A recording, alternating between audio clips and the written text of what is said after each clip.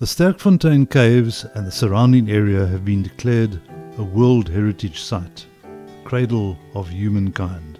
It is an area of limestone caves that have yielded a number of hominum, that is pre-human fossils from a period 3.4 million years to 250,000 years ago. The caves were first discovered in 1896 by an Italian prospector who was looking for gold. He blasted his way into the caves and found rich deposits of limestone and breccia that contained bone fragments. Researchers under Dr. Robert Broom of the Transvaal Museum discovered many hominid fossils. Dr. Robert Broom's discovery of a near-perfect cranium and other bones which resembled Australopithecus africanus made front-page news throughout the world.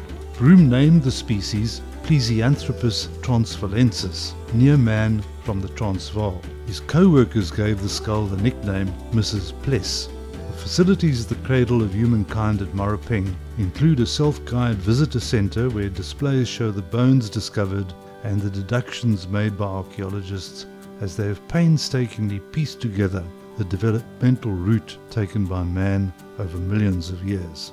The cyclists of Grandad's Army are going to ride 1,500 kilometres in 14 days. They will follow roads that, especially in the Lowveld, may have been the paths made by herds of elephants and followed on foot by the people who lived there in ancient times, now by cars, trucks and our Grandad's Army on their bicycles.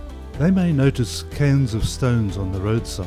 This is an African tradition called isivavane. Long ago, when a man set out walking to a far destination, he would stop at points where the paths split. He would pick up a stone and make two prayers, one for the people who had walked that way before and wishing that their journey had been successful and happy, the second for the people who would walk that path after him.